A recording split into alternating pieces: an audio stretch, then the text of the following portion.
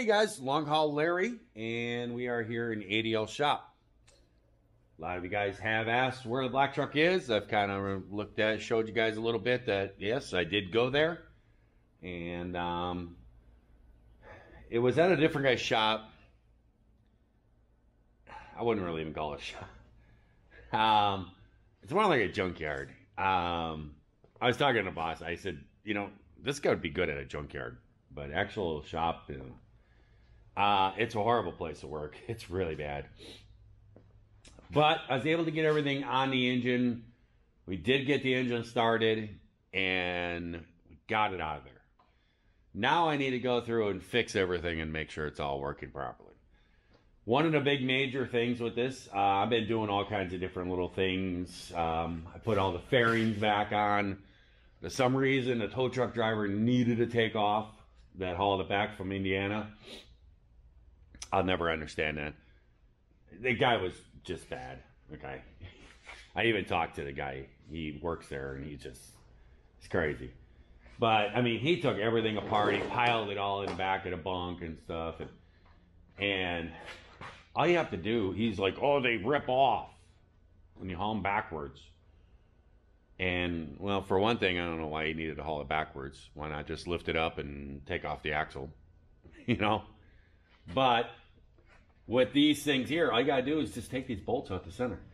And these fairings, they fold in. They go in. And then you just strap them across. Done. But instead, he took 50-some bolts out, took all the fairings off, and piled them in the back.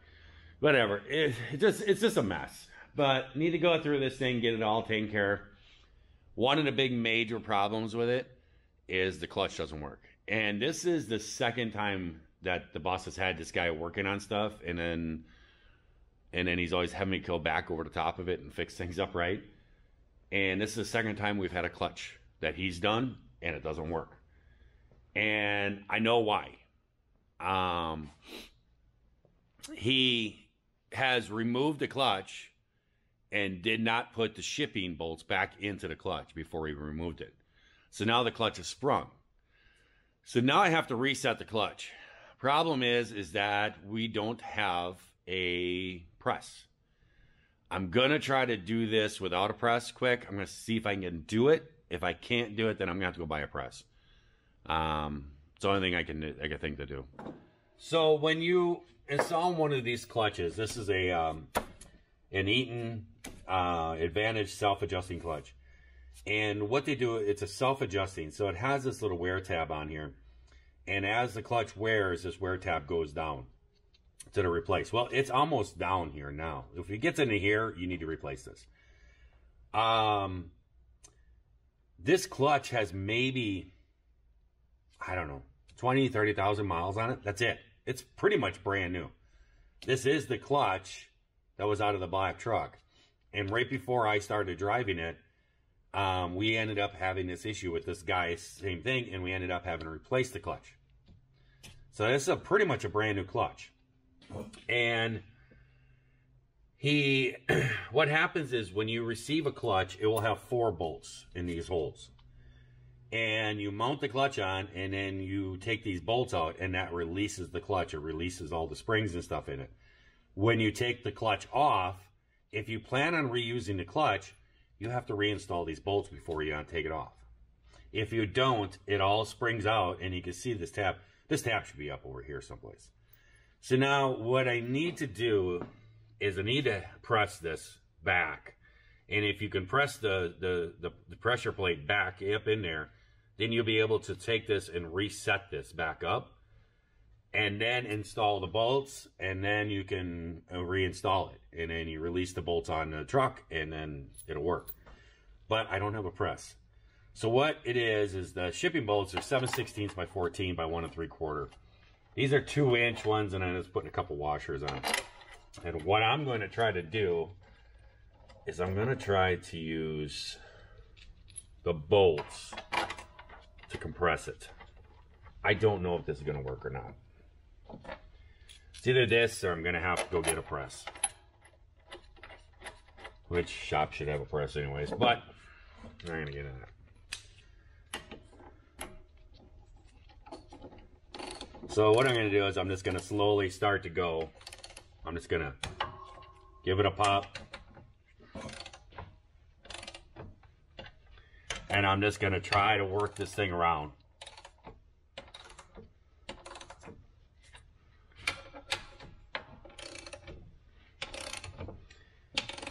Okay, you can see it's pulling it.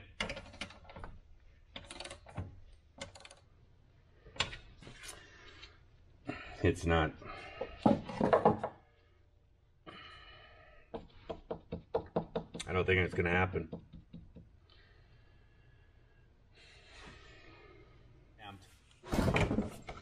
These things have a lot of force on them. They're very heavy too. They're about 150 pounds. The only thing I could see to do, see, the spring plate is loose now. There's no pressure on it. The only thing that I can see to do, what needs to happen is there's a spring cone thing inside there that needs to be pressed in. I thought by doing that, that would pull that in enough, but I don't think it has. The only other thing is I need to get the intermediate off. Then this would come off. And it looks like it's these bolts right here.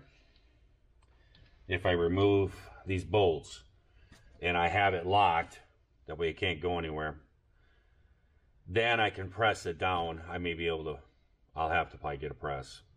I'm going to call Eaton on it. I'm just going to talk to them about it and everything and see if it's what they say here. All right, guys, we are back. I've had a day of running.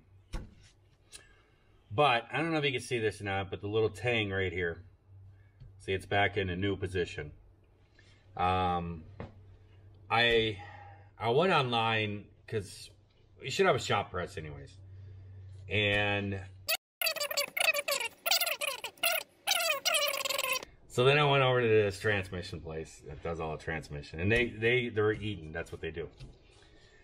And I went over and I talked to those guys. And he goes, let me go talk to my dad. So then his dad, he owns a place or whatever, he comes out and he goes, so you're looking to reset a clutch? And I said, yes. Another guy pulled it out. He didn't put the shipping bolts back in before he pulled it out, so it sprung and now it won't work. And he's like, yeah. He goes, I can tell you right now, I don't think it's going to work. He goes, I've tried to do this in the past and it never works. And he goes, you're better off just buying a new clutch. He goes, I could sell you a new clutch. And I'm like, it's a brand new clutch. This is a brand new clutch. And I said, I watched a video on it that Eaton sent it to me. And it looks very simple. And he goes, well, we could try it.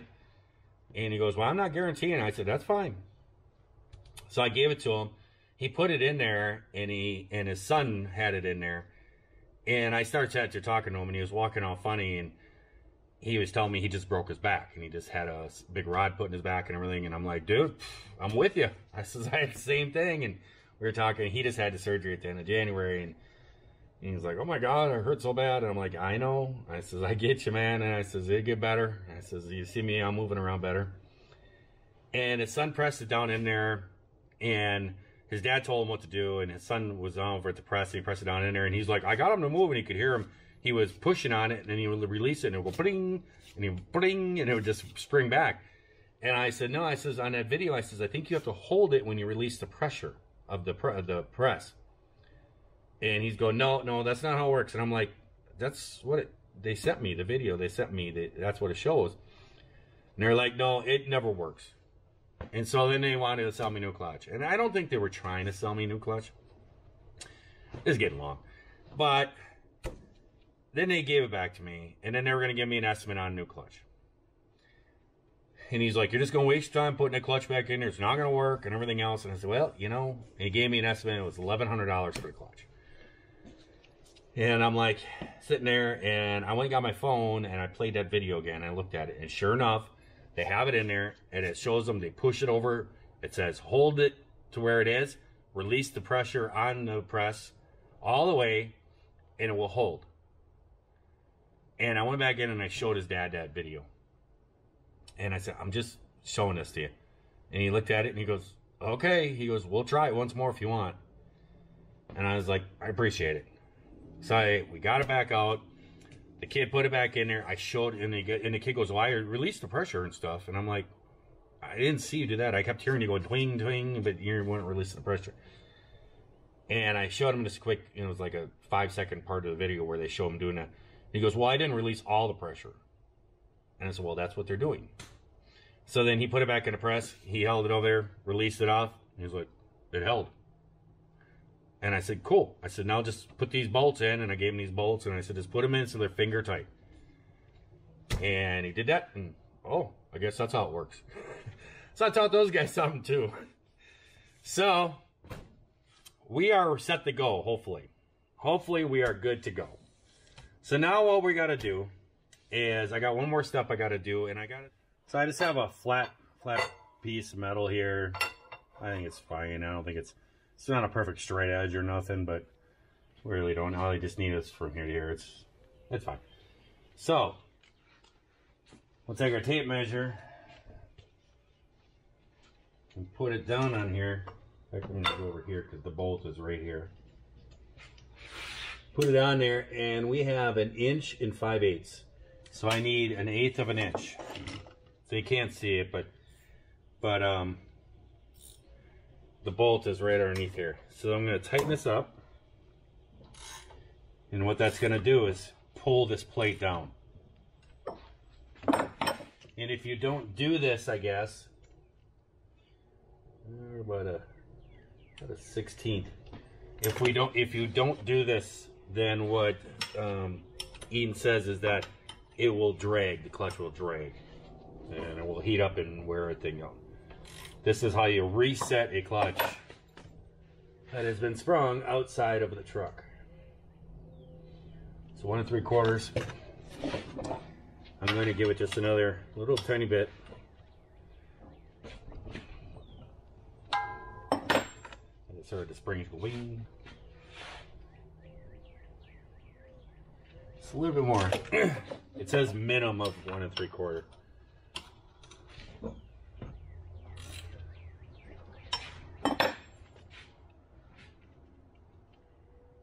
There we go. So that's good. So now we're going to flip this around to the other side. The bolt is right underneath there. Same thing, we're at 1 5/8.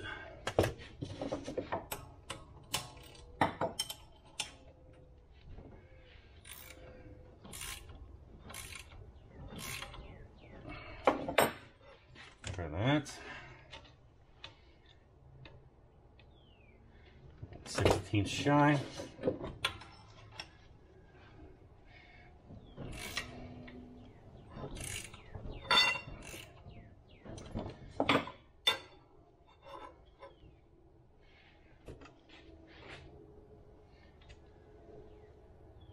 We're right on the mark. Another couple cranks.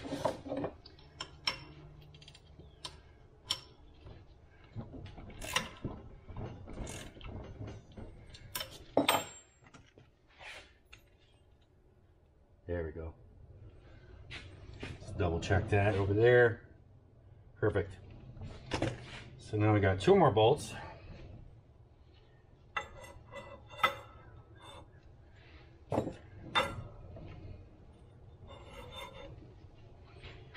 Check this one. So we're about a 16th shy, because the 2 ones here, they're going to pull this down too a little bit. Actually, this one is pulled up, you can feel it. Yeah, there we go.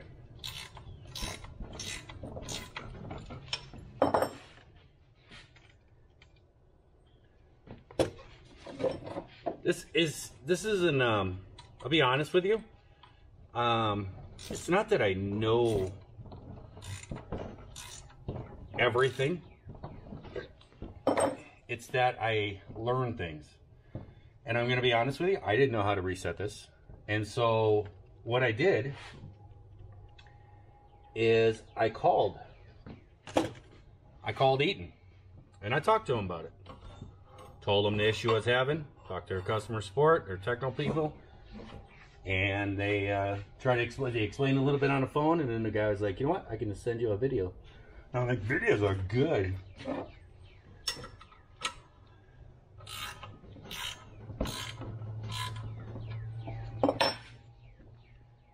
so he sent me the video. Just a little bit more. And that's how I learned it.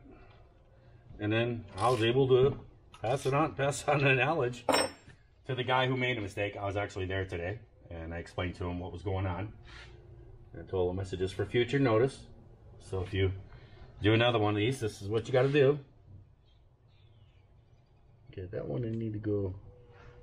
No, okay, it's good. I'm gonna double check these.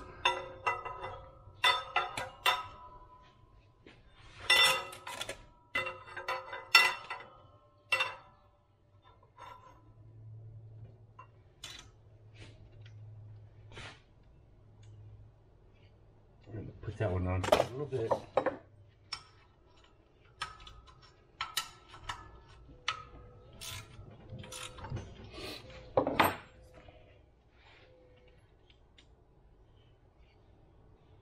Go. Try to get them all exactly the same.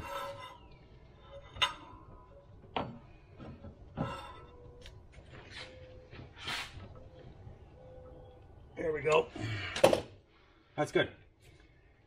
So I just, you know, there's questioning and stuff at these companies. I mean, they are willing to help you out most of the time. And so now we know, and now we can fix this, you know. And I like learning new things. So I gotta get some paper towel and some brake cleaner, clean the surface up. These pads right here, this pad is going to go on it, and it's going to sit just like that. And then the intermediate pad, the intermediate rotor, maybe you want to call it, I don't know, is this right here. And then this will sit on top of there, and then the bolts will go back in that I took out. So I'm gonna have to clean this up too. But I'm gonna do, like I said, I'm gonna do this on a clutch jack so I can have the alignment shaft through here to have this all lined up. Because once I put this on and bolt it down, it's gonna be tight. I won't be able to move this inner pad, and that's gonna make it real hard to get it on there. So I might as well just do it right away. There you go.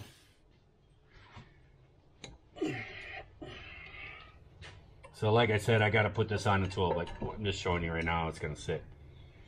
So it'll just sit like that there. And then these bolts right here will go in, and that's what holds that. That went on there with these little spring deals on the side. And I will put, looks like there was blue Loctite on there. I was thinking I'll put red on there. Because I mean, you're never going to take this apart. There's no reason to ever take this apart. These clutch plates here, you always want to look at them, and it'll tell you which way they go. There's a printing on them that says intermediate plate side. This is the intermediate plate. So you just want to put those the right way. So that's going to be facing this way. And then there's another clutch pad that's over by the truck over there that goes on last, and that one goes up against here and goes against the flywheel. That has printed on it. And it'll say intermediate. Sometimes they say flywheel side on them. Sometimes they don't say that, but they will say one or the other. So you just want to make sure that you put them on the right direction. So I got to go and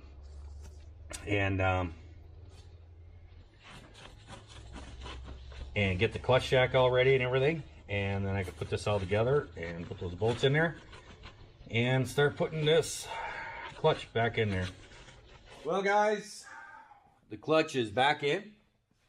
I don't record this stuff with the other mechanic. He doesn't want to be recorded on video and stuff. Or my text thing going off. He doesn't want me recorded, and a lot of these things that I'm doing and stuff, I have to get help with because of my back and stuff. And so when he has to assist me with things, then I don't record that stuff. But we put the clutch back in. We dropped it back in after we reset it, and put the tranny back in and everything, and came up in here, and guess what? You just, I can do it by hand. There it goes, all the way to the floor. Now, after you do that, what Eaton says you should be doing is depress that 5 times.